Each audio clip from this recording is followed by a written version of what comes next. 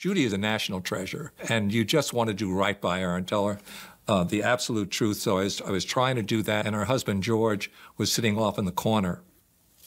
And we had a long conversation, and then we all looked at each other, and then George, who had been monitoring the whole conversation from over there, said, "We're doing this, aren't we?"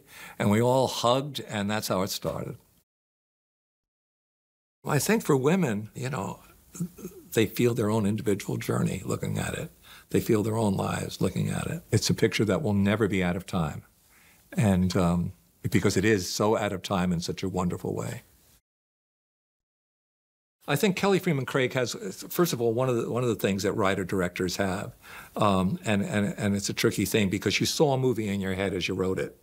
And then as a director, if you're really good, it's a different movie. You get the one you saw, but finally it's a team sport. Finally, that's what movies are supposed to be. And she was great at guiding that process. She's emotional. She laughs, she cries. She's totally invested, she's totally present. The most prepared individual in the history of the universe. It's extraordinary.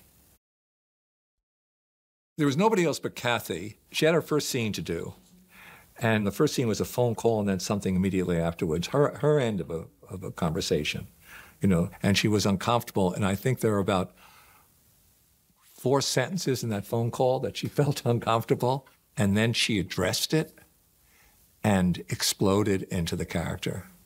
I mean, 4 sentences in, and we were slack-jawed. And then her ability to improvise in the character, it's like a great comedy performance.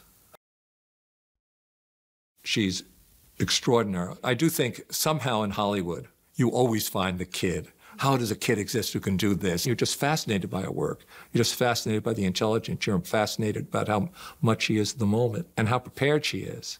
And, you know, her 2 parents are actors. I think that's part of what's going on. And, you know, the sense of dedication. Abby was there in the beginning and she'll be there in the end. And she's a different human being, as the kid is in the movie, just because that age is that precious.